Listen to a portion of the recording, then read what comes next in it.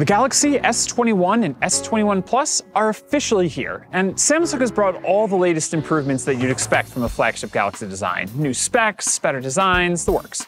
But the biggest thing about this year's new phones isn't actually the phones themselves. It's that after years of prices that have been steadily creeping upwards, Samsung has reversed course on this year's flagships. They start for $200 less than last year's Galaxy S20 models. The S21 starts at just $799, and the S21 Plus at $999. Now, that's a big change, and that's despite the fact that these phones are actually more advanced in some ways, like the new Snapdragon processor. So what's the catch?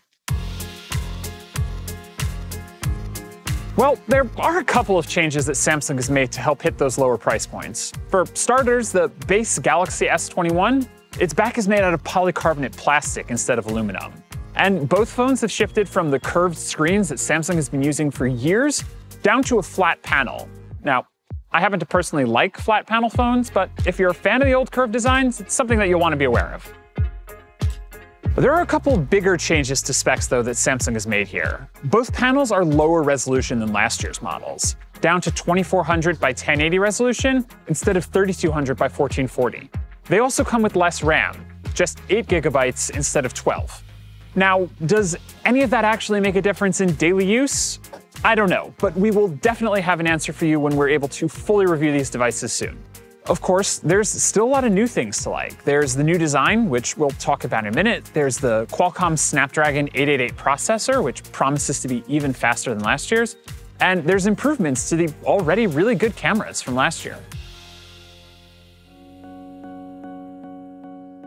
Now, at least head-on, the S21s do broadly resemble their predecessors, with edge-to-edge OLED displays, hole-punched cameras, and the same 6.2-inch and 6.7-inch screen sizes. Although, again, they're flat panels, not curved. Flip it over, though, and you'll see some differences. Gone is the back piece of glass. Now it's just either aluminum or polycarbonate, depending on which model you get.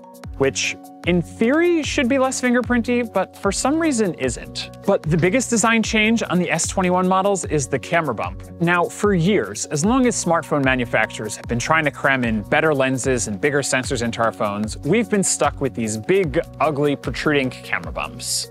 And last year's S20 lineup was particularly egregious, with that massive squircle thing that just stuck out of that otherwise beautiful glass back.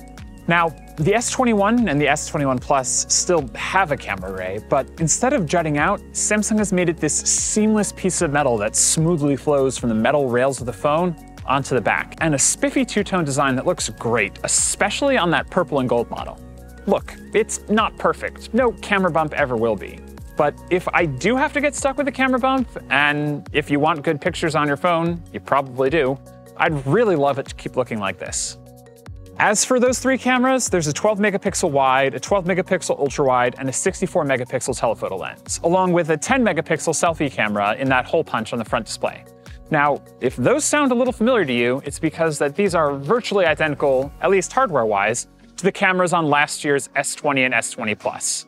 That said, Samsung says that it has made improvements to things like AI processing and added some new camera features, so there are some things to look forward to.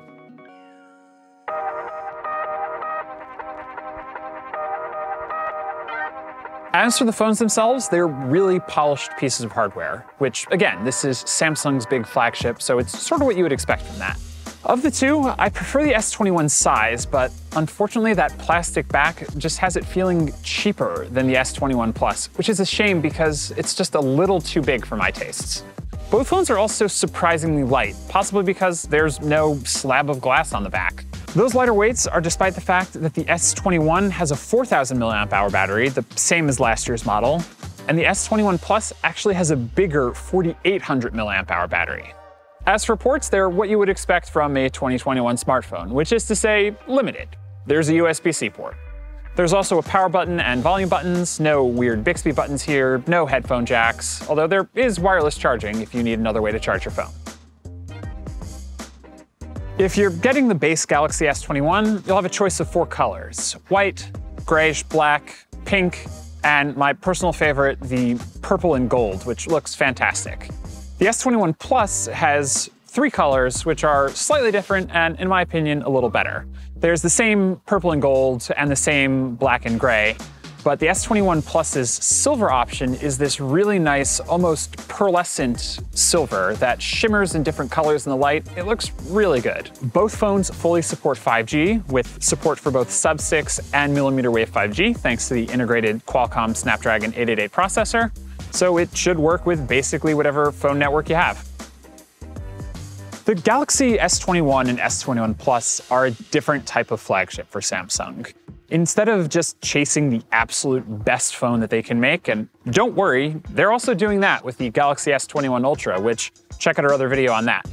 But it really speaks to a different philosophy that Samsung is taking here, one that we started to see with last year's Galaxy S20 FE, which is to say that they're looking to make these great phones a little more affordable to the average consumer, which in a world of $1,000 flagships or $2,000 foldables is a really appealing prospect. Now, whether or not the trade-offs that Samsung has made here are something that we will definitely have to get into and definitely have to see. But at least on paper, the S21 is exciting and, at least compared to last year, far more affordable flagship than we've seen from Samsung in a long, long time. To the ones on last year's, dear God. Oh, that was so good though. Our video producer Becca has told me that I'm wrong and that the flat white one is better, but I'm on the camera right now. It's true!